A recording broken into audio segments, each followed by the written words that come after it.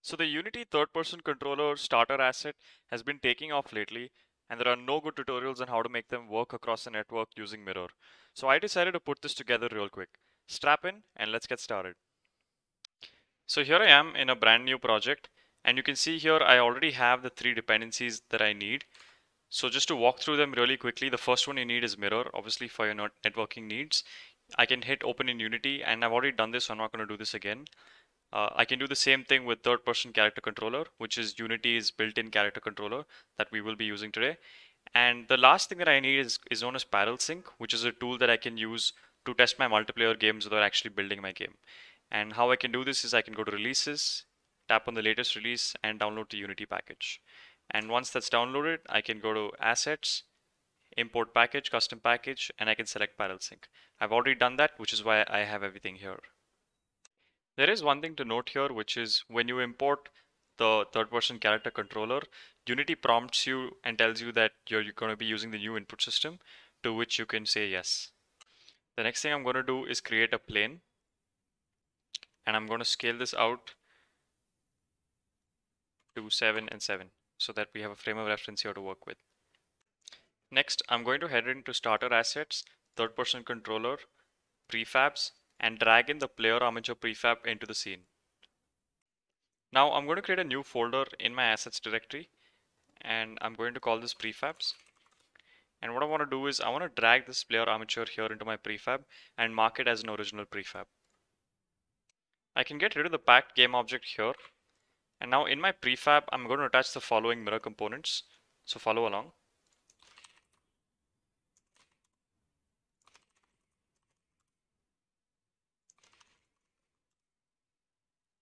And within my network animator, I'm going to drag my animator, tick client authority, and open my network transform and tick client authority here as well.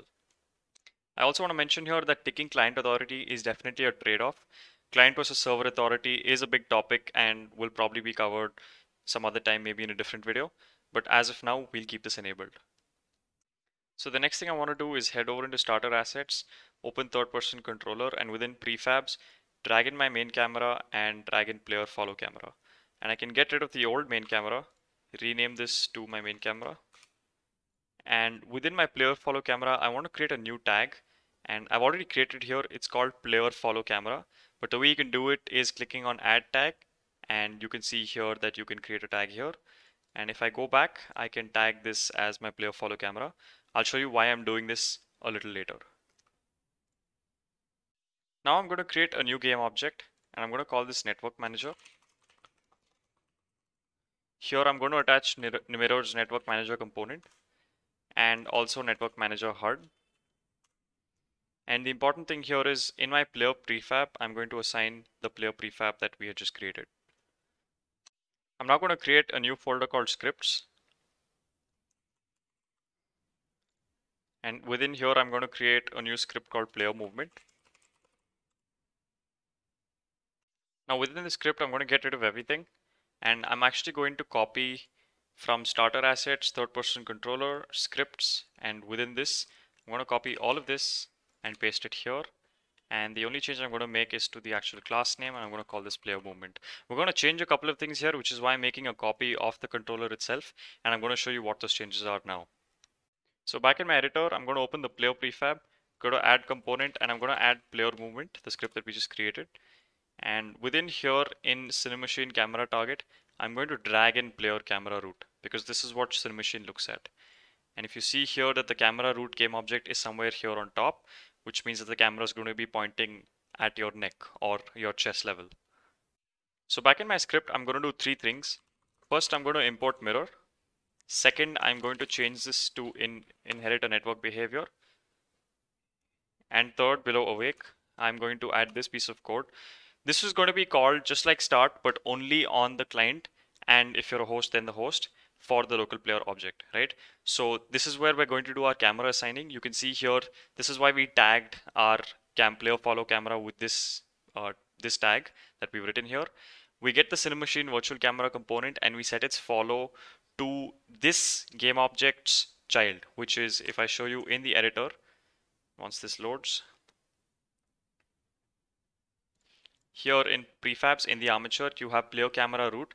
So this is what it's going to set the camera to follow.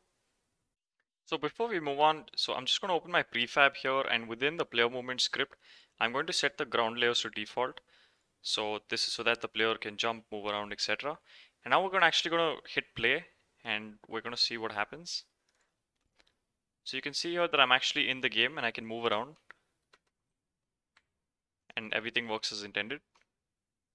There is one final thing we have to do to get this to work correctly. Mirror doesn't play too well with the new player input, especially in this case with the new third-person controller. So what you actually have to do is to disable this player input on the prefab itself, the player prefab. Now back in the script, I'm going to add this piece of code. So this is Onstart Authority, similar to start again, but only called for objects that the client does have authority over. Here I'm getting the disabled player input component and I'm enabling it. I'll be giving a more detailed description on why this has to happen in the description below. And the final step is within update, we need to add this piece of code, which is if I'm not the local player, just return out of update because I don't want to handle movement on the player prefabs that are not my own, that are not controlled by the client. So we're actually good to test now. If I click on Parallel Sync and go to my clones manager, you can hit add new clone if you don't have a clone yet, but I already have a clone of my project. So I'm going to click on open in new editor. And this is going to take quite a while. So back in my main editor, I'm going to hit play.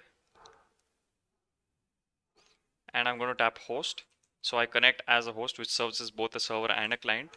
And in my clone, I'm going to hit play here as well. And I'm going to tap client only here. So you can see here that it spawns me as a client and I'm able to move around. And this syncs perfectly with the other client as well, and I'm able to move around here. And if I tap here, you can see that everything is working as intended. So that about does it for the video, guys. Thank you so much for tuning in. If you like this video, please consider dropping a like and subscribing to my channel as well. That'll help out tremendously. I'll see you in the next one.